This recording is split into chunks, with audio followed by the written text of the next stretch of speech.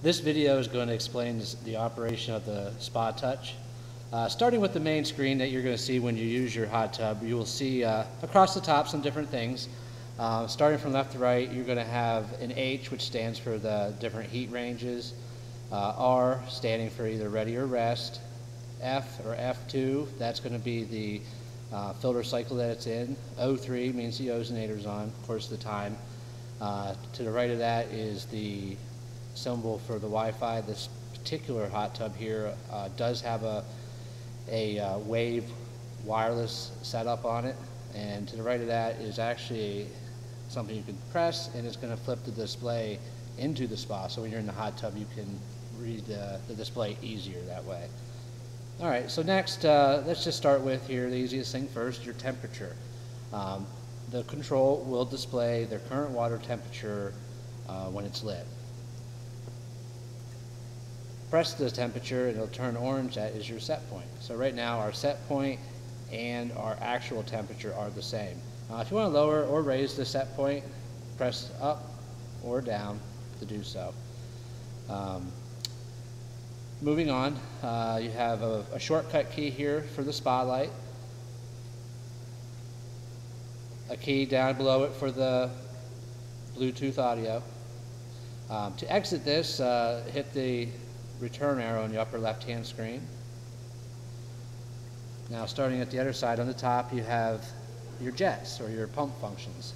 So right now you see jets 1 is on low speed, that's why that is lit blue and it's turning slowly.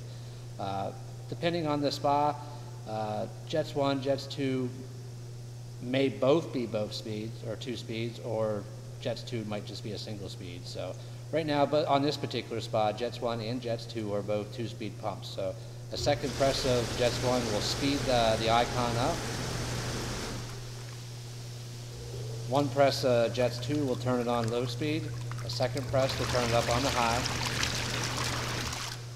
Blower, single speed blower, and another key for the light. So same function as the shortcut to the light on the front page, but in here with your spa functions. To exit that, again, hit the return arrow on the upper left. Down here at the bottom is the settings menu. Now that's something we'll get into here a little later in the video, but that's all your different settings. Okay, let's go into a little more detail on the settings screen that we spoke about a moment ago. Okay, in the upper left-hand corner, first thing you're going to see is the heat. What this does is it allows you to control two different things for the heat settings. First is heat mode. You have ready mode or you have rest mode. Ready mode basically means that the spa is going to heat thermostatically. The rest mode, the spa will heat thermostatically, however, it's only going to heat during a filter cycle. Below that you'll see temperature range. You have high range temperature and low range temperature. High range temperature has a maximum set point of 104 degrees, whereas low range is slightly lower. Think of this feature as something you would use if you want to have two different set points. The two different set points can be activated by going into that heat screen on the settings menu. So high and low range and heat mode. Next you're going to have the time. Pretty self-explanatory there. Just to set the time, you want to select the hour first, adjust with your up or down arrow. Once you get it to the time you want, hit the check mark to select. Next we'll set the minutes. Again, up or down arrow to do so. Hit the check mark key to lock it in. Go ahead and hit the return key back to the main or setting screen here in this case. Reminders. The reminders are different things. On this particular spa, you see right now the reminders are turned off. You want to turn it on, just hit it. Those reminders will be like change your filter, change your water. If you don't want to see that, simply just hit that to turn them off. If it's something you do want to see, go ahead and turn them on. Back to the screen here, lock function.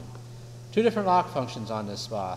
You can do a settings lock, which will lock your filter cycle and heat settings, for example, and then a full or panel lock, which will not allow the spa to be, any of the pumps or light or anything to be turned on. All right, so I'll show you how to unlock one of them. So let's do a full panel lock. So first I hit that, and then I press and hold the lock key up at the top center. You'll see now the panel is locked. Now if you want to unlock it, same thing, press that, and then press the lock word at the top, and it'll unlock. Next is your filter cycles. As you can see, this particular spa has 2 filter cycles set, each of them for 10 hours.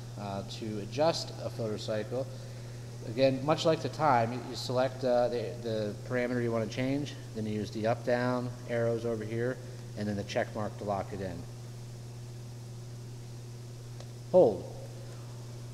Hold will turn the spa, all the features of the spa off for, in this case, 1 hour.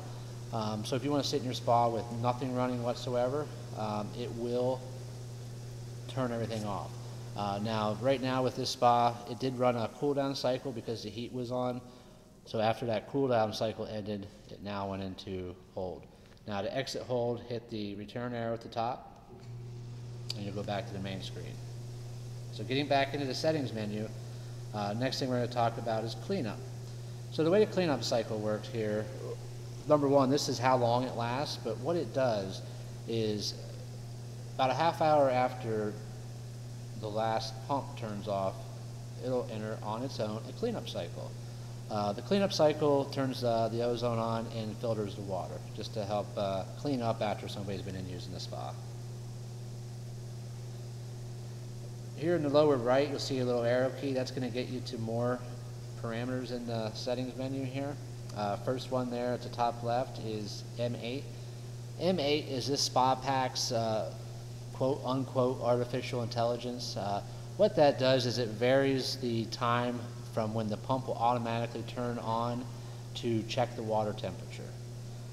Units, that's pretty self-explanatory as well. That's either Fahrenheit or Celsius, and then you can change the time display from 24-hour time to 12-hour time. Language, again, there's several different languages you can choose from. Simply pick the one you want and hit the check mark.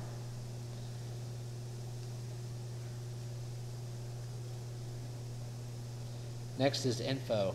Info is going to give you different parameters for the spa pack, types of software downloaded into it, stuff more that your service provider is going to be interested in, more so for their ability to troubleshoot and do service work on the system. Last but not least is utilities.